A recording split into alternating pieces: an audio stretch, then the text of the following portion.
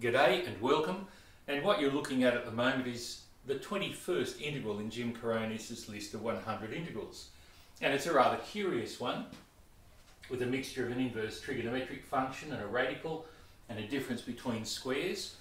And believe it or not, I recorded a solution to this, or an evaluation of it, and edited and uploaded it to YouTube, but before I made it public I had second thoughts. The reason being, I produced a very adequate solution in terms of high school usage here in Australia, but I had neglected to talk about analysing it more rigorously, that is looking at the domain in which the integral is relevant. And I had left that as an exercise for you, but on second thoughts I thought it would be good to actually use this video as an opportunity to discuss domains. So let's have a look at this, and we'll talk about, first of all, about what substitutions might be relevant and what domains are relevant. Notice first of all, the instant we see a radical anywhere in an equation, we have very likely a limitation on what we can substitute, simply because in the real number system we can't take the square root of negative numbers. So we know that 1 minus x squared must be greater than or equal to 0, purely because of this radical. Now, we can't even accept 0. Can you see why? Because the square root of 0 would be 0, and we can't divide by 0. So this is our domain restriction because of this part of the function. And if I add x squared to both sides and reverse the equation, or the inequality, and take square roots, remember that the square root of x squared is the absolute value of x, then x must lie between minus 1 and 1. Now, interestingly, if I look at the inverse cosine, it also has a restriction on its domain. Now, before I do that, let me talk about the notation. I know that in the United States you would use this term, the arc cosine of x. And let me say, as a foreigner, it's actually a very sensible notation. With this notation that we use, there is some confusion where this can look like an index or a power. We use it, for example, with other functions. For example, you can have gamma functions, and there's an interesting discussion on the internet about inverse gamma functions. And it's often, this notation is often used for inverse functions. So we do have some confusion, and this notation in the United States is an attempt to overcome it. So just bear with me, this is the notation we use here in Australia. And if we graphed the inverse cosine function, so for example, if we, let's call it u equals the inverse cosine of x, that seems quite reasonable. In fact, we're going to use that as our substitution later. That means that x is going to be the cosine of u. And it turns out that our curve, well, I will mark it like so. There's 1 and negative 1 and 0. Our curve will do this. And zigzag, or oscillate, forever, and obviously is not a function. Now, in order to define it as a function, we accept only that part of it, which allows us to pass the vertical line test, where there's only one value for every x value, and consequently we can see that the domain for this is still between minus 1 and 1. Actually, negative 1 and 1 are accepted values here, but not accepted obviously inside the radical. But here certainly pretty much the same domain. Notice that the value of u goes from 0 to pi. We'll come back and talk about that. I'll leave that here, but I am going to remove that. We're going to talk a bit more about this as time goes on. Let's just leave the summary down here. At this point, x lies between -1 and 1. And those values are quite relevant both within the radical and within the inverse cosine. So that is the domain for the function that we're integrating. Now, let's go ahead and integrate, first of all, by making a substitution.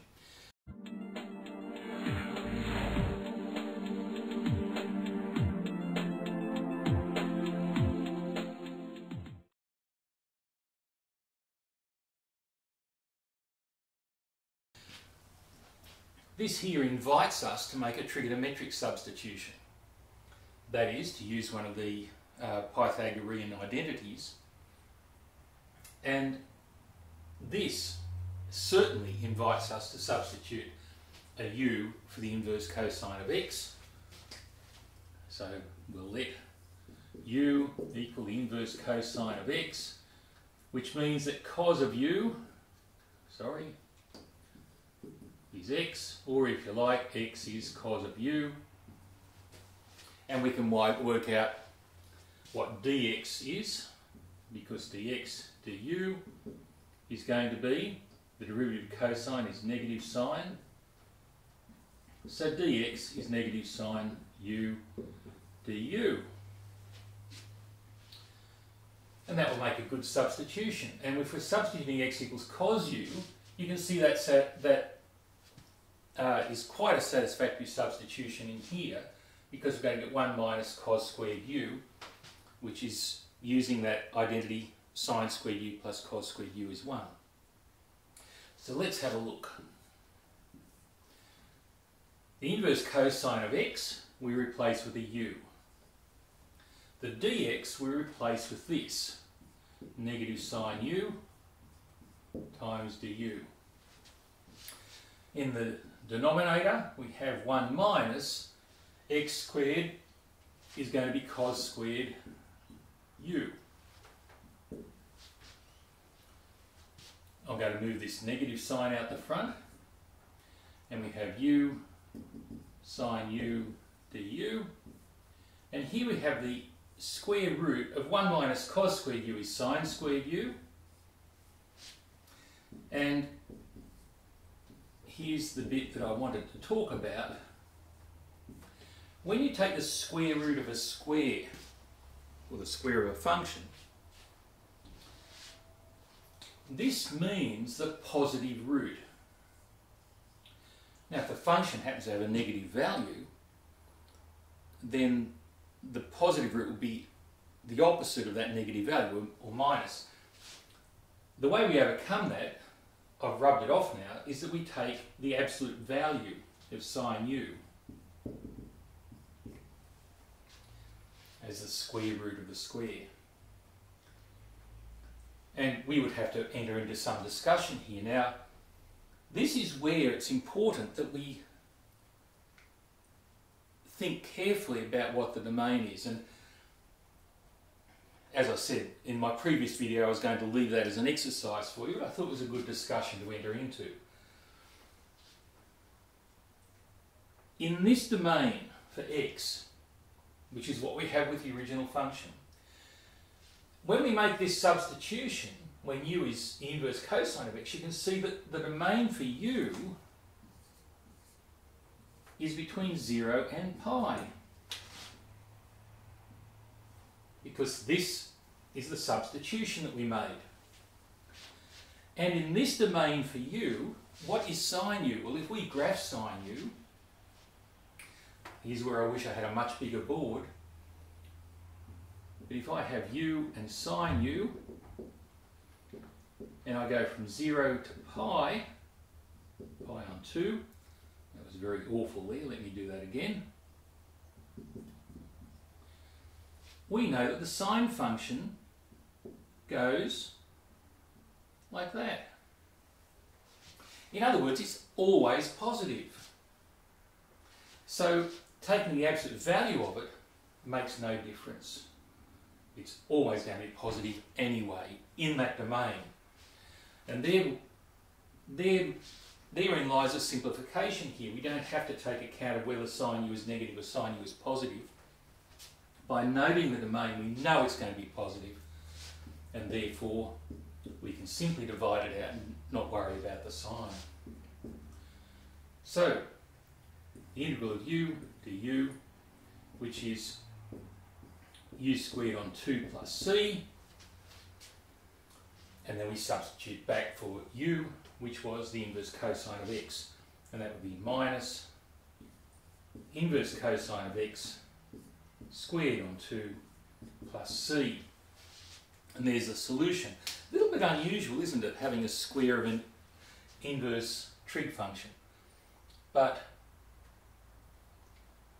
I think you can see that the general flow of this is quite straightforward. The substitution is quite a beautiful one. And having this happen is quite nice.